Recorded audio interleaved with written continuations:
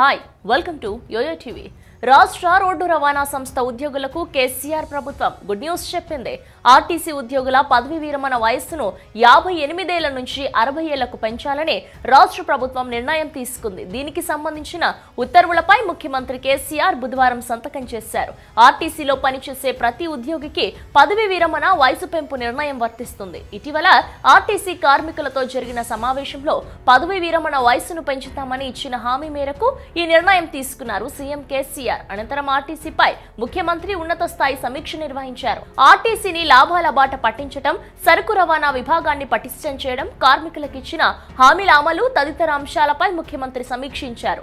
ఆర్టీసీలో cargo, parcel సేవలను విస్తృతంగా పనిచేసేందుకు అవసరమైన వ్యూహం సిద్ధం చేయాలని సీఎం కేసీఆర్ ఆదేశించారు.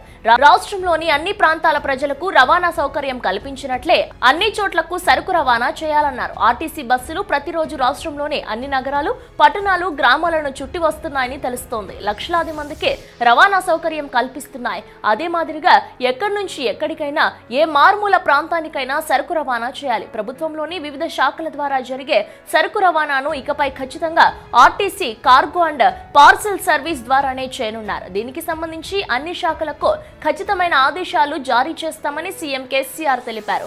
బతుకమ్మ చీరలు, విద్యా సంస్థలకు పుస్తకాలు, డిపోల నుంచి బ్రాందీ షాపులకు మద్యం, ఆసుపత్రులకు మందులు, ఇలా ప్రభుత్వ పరంగా జరిగే ప్రతి సరుకు రవాణా ఇకపై ఆర్టీసీ ద్వారానే జరిగేటట్లు చూస్తామని హామీ ఇచ్చారు. ప్రజలు తమ సరుకులను రవాణా చేయడానికి ఇప్పటిదాకా ప్రైవేటు ట్రాన్స్పోర్ట్ ను ఉపయోగిస్తున్నారు. ఇకపై ఆర్టీసీలోనే తమ సరుకును రవాణా చేసేలా ప్రోత్సహించాలని చెప్పారు. నగరాలు, పట్టణాల నుంచి మారుమూల ప్రాంతాలకు సరుకు రవాణా చేయడానికి ఏర్పాటు చేయనున్నారు. ఆర్టీసీ బస్సు పోని ఊరంటూ లేదు, ప్రతి మారుమూలకు పోతోంది. ఆర్టీసీ సురక్షితం అనే పేరుంది కాబట్టి సరుకు రవాణా విభాగాన్ని పరిస్తే ప్రజలు తమ సరుకులను ఖచ్చితంగా ఆర్టీసీ ద్వారానే రవాణా చేస్తారు. కేవలం రాష్ట్ర పరిధిలోనే కాకుండా తెలంగాణ ప్రజలు ఎక్కువగా నివసించే ముంబై, భివండ్, షోలాపూర్, నాగ్పూర్, జగదల్పూర్ తదితర ప్రాంతాలకు సరుకు రవాణా చేయాలన్నారు.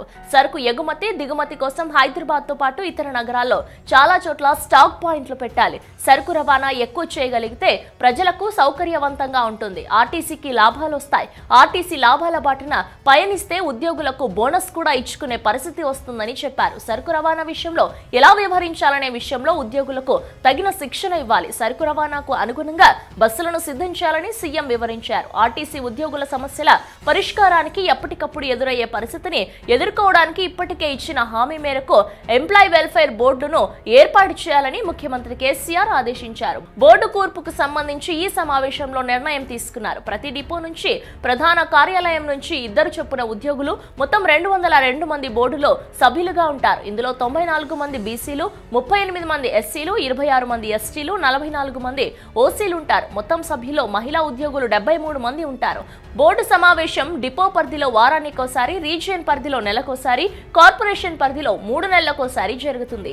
ఈ సమావేశంలో ఉద్యోగులకు ఎదురయ్యే సమస్యలు, ఇబ్బందులను పరిష్కరిస్తారు. ఆర్టీసీని కాపాడటానికి, లాభాల బాట పట్టించేందుకు, ఉద్యోగుల సంక్షేమానికి ప్రభుత్వం తీసుకుంటున్న చర్యలను వివరిస్తూ ఉద్యోగులు కూడా తగిన స్ఫూర్తితో, చిత్తశుద్ధితో తమ బాధ్యతలు నిర్వర్తించేలా చూడాలని అధికారులకు ముఖ్యమంత్రి సూచించారు. రాబోయే 10 రోజుల పాటు ఆర్టీసీ ఈడీలు, ఉన్నతాధికారులు డిపోల వారీగా సమావేశాలు నిర్వహించి ఎక్కడికక్కడ తగిన వ్యూహం రూపొందించాలన్నారు. హైదరాబాద్ లోని వివిధ డిపోల నుంచి నేరుగా చెన్నై, నాగ్పూర్, ముంబై తదితర ప్రాంతాలకు వెళ్లే బస్సు సర్వీసుల సంఖ్యను పెంచాలని సూచించారు. వివాహాలు, విహారయాత్రలకు ఆర్టీసీ బస్సులు ఇచ్చే విషయంలో సరళమైన విధానం అనుసరించాలని చెప్పారు. సమావేశంలో రవాణా శాఖ మంత్రి పువ్వాడ అజయ్ కుమార్, ప్రభుత్వ ముఖ్య సలహాదారు రాజీవ్ శర్మ, ప్రభుత్వ ప్రధాన కార్యదర్శి SK Joshi, RTC MD Sunil Sharma పాల్గొన్నారు. కాగా ఆర్టీసీ అధికారుల ఆధ్వర్యంలో షామీర్పేట డిపోలో శుక్రవారం వనభోజనాలు నిర్వహించనున్నారు. ఈ కార్యక్రమానికి సీఎం కేసీఆర్ తో పాటు పలువురు మంత్రులు హాజరవుతారని డిపో అధికారులు వివరించారు.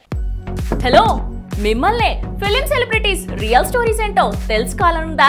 లేటెస్ట్ గా రిలీజ్ అయ్యే మూవీ రివ్యూస్ నేను చెప్తే వినాలనుందా? ఇంకెందుకు ఆలస్యం, యోయో టీవీని సబ్స్క్రైబ్ చేసుకోండి. అలాగే మర్చిపోకుండా యోయో టీవీ యాప్ ని కూడా డౌన్లోడ్ చేసుకోండి.